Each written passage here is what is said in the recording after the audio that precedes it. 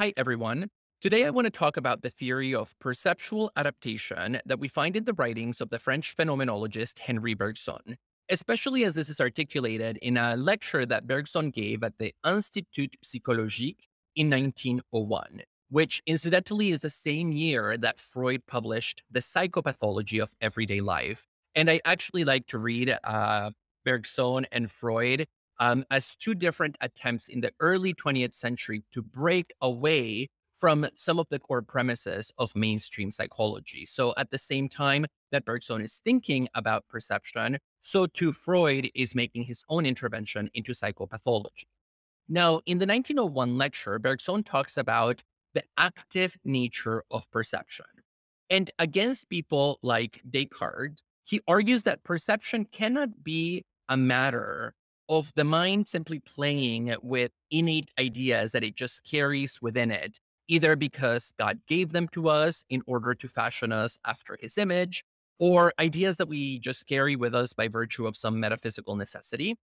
Rather, Bergson says, perception is always dependent on whatever material the senses put on the table for the mind to interpret. And this means that the mind cannot generate ideas except the ideas that come from the active interpretation of sensory data. Now, the philosophical problem here is that according to Bergson, the senses are actually quite limited and they never give us a full picture of reality. In fact, he says the senses give us a sketch of the real world. They give us almost like an outline or just a few trace lines without all the details filled in. And that's the job of the intellect. The intellect looks at the sketch of the world that is provided by the senses and then has to somehow fill that in. So, how does the intellect do this? The answer is memory. According to Bergson, we have very powerful memories, and that means that our minds are constantly searching through our memory archives, both short term and long term memory, in order to identify and retrieve the specific memory that best fits the sensory sketch that I have in front of me at any one point in time. And the mind then gives meaning to that sketch in light of the memory that it has used to fill it in. Now, Bergson gives two examples to highlight how this adaptation of memory to sensation or the past into the present operates. The first of these is the act of reading. Literally, when I pick up a book, like in this case, Nabokov, and start reading, in the case of English, from left to right. Let me put this book down. So when we read, of course, we don't read word for word or letter by letter. Maybe we did that when we were beginning to learn to read when we were children, but as more mature consumers of text, we usually process meaning in larger structures. And this is an insight that Bergson picks up from Gestalt psychology, which became quite popular at the start of the 20th century. And so Bergson says, in the same way that we can capture the meaning and we understand the totality of the page without being given at the level of perception every single letter, so too when we perceive the world, we don't get all the details already filled out by the senses themselves. Sensation doesn't give you that. Rather, the mind does a filling in function, even if you don't register all the particulars. Now, the second example that Bergson gives is dreaming. And Bergson has a very peculiar interpretation of dreaming. To begin with, he rejects the idea that is quite common, which is that when we fall asleep and we go into the dream state, we lose our connection to the real world. Bergson says that's actually not quite true because I still feel the affectations of two different sources.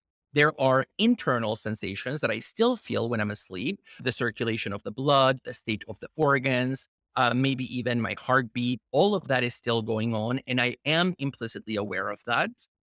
But moreover, I also still get some affectation, some sensory affectation from the external world.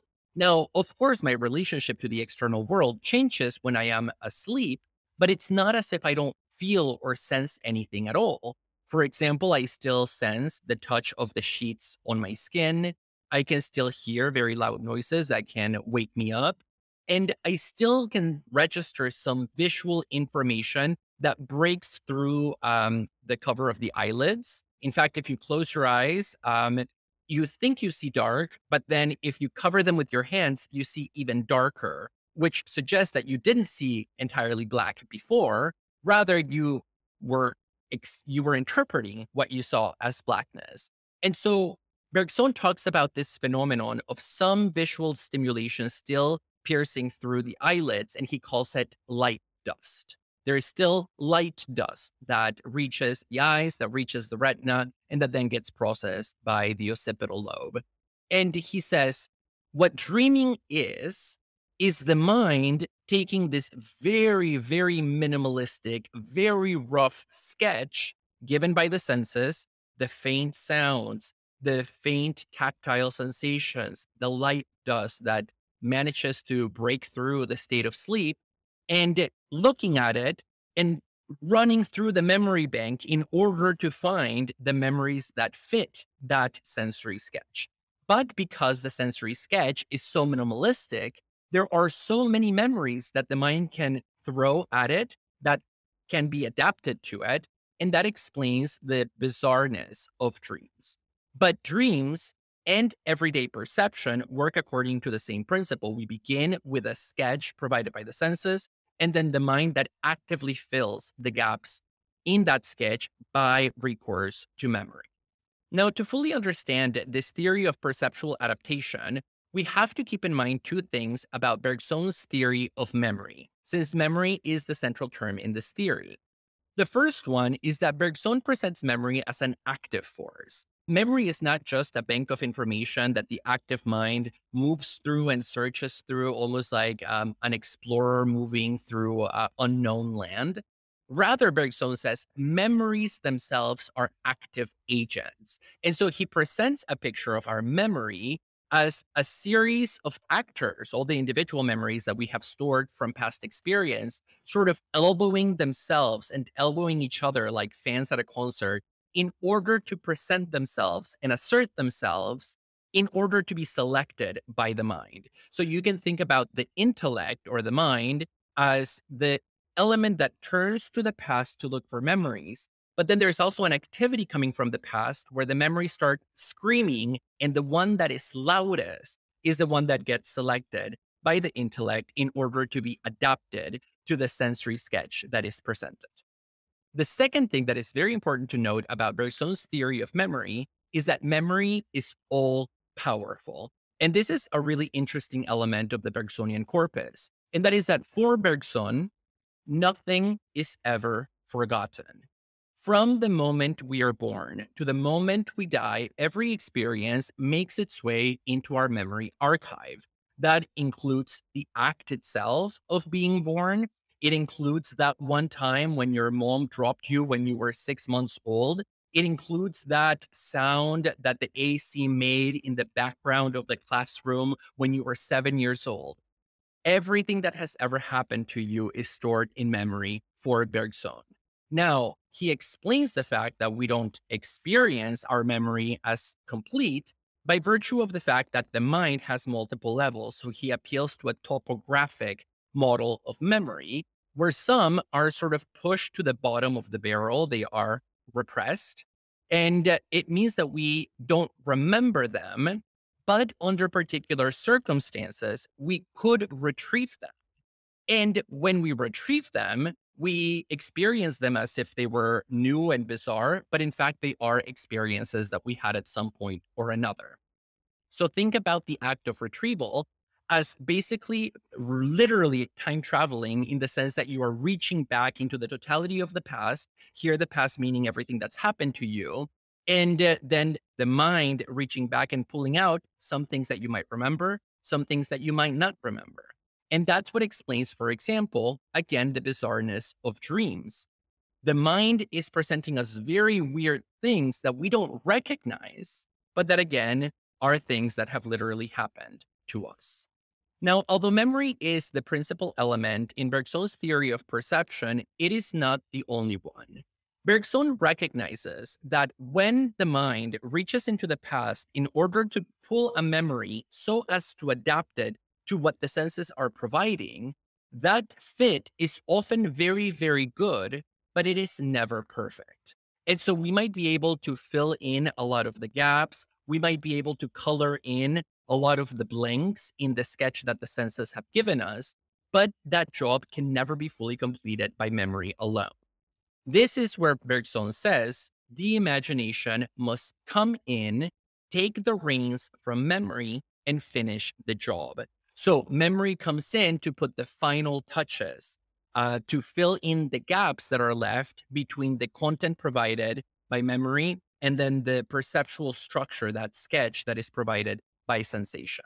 And so you have on the one hand what is given to the senses, what the memory gives in, and then at the end, the imagination through its creative power of production, filling in the gaps without necessarily making recourse to something that we have experienced in the past, rather creating new things. Now, toward the end of his lecture, Bergson is aware that there might be a conceptual problem with his theory, which is how exactly are memories selected in order to fit the right sensory sketch? Especially given that he has already said that the memories themselves play an active role in their being selected. So, who is the actor or the agent here that is unifying memory and sensation? Now, to answer this question, Bergson compares his theory of adaptation to the myth of the origin of life that we find in Plotinus, a philosopher from the first century CE who is the founder of the school of Neoplatonism. Now, Plotinus wondered how it is that souls and bodies are united into particular beings. So, how is it that my particular soul, the mind that I am, ended up with the particular body that I also am in this unified whole that I also am? I'm getting a little repetitive here, but this is the problem of the unity of organisms. And Plotinus gives a really beautiful myth in his book, The Aeneids, in which he explains how souls start falling from heaven and bodies start rising from nature. And along the way, they sort of find their other half. In Spanish, we say, tu otra naranja, your other orange, or the other half of your orange, meaning that there is a kind of love and attraction that brings nature and spirit together. And in this lecture, Bergson compares his understanding of how sensation and memory come together to Plotinus's myth about the origin of life. And here I just need to read the passage because I think it really highlights the notion of adaptation. This is Bergson on Plotinus. In a poetic passage of the Aeneids, Plotinus explains how men are born to life. Nature, he says, sketches living bodies, but only sketches them. Left to her own forces alone, she could not complete that picture. So you have nature that produces these inchoate bodies that on their own could never rise to the level of a complete living organism. On the other hand, he continues, souls dwell in the world of the ideas. So high above, you have souls.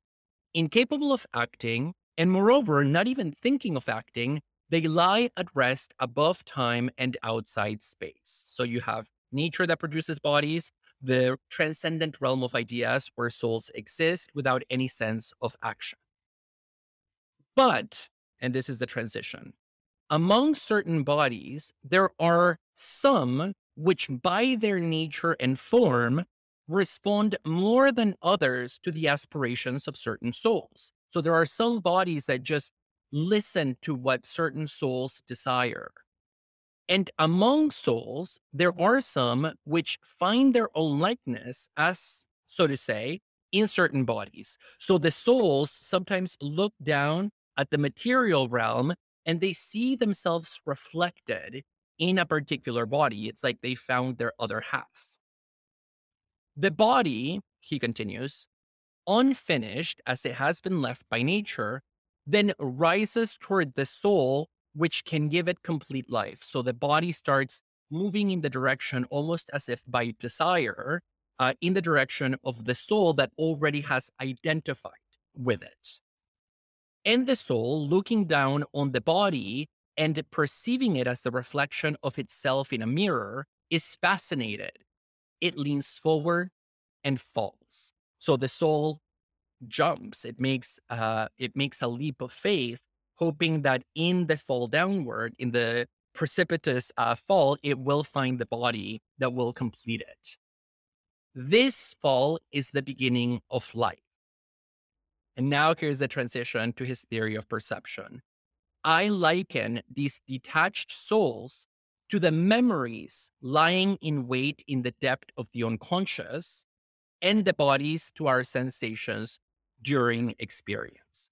And so, in the same way that souls fall, hoping to find the body that is going to complete them, so too our memories lay in wait until they finally throw themselves, hoping to find a sensory sketch that is going to complete them. And that fall, for Bergson, is the beginning and the end of perception.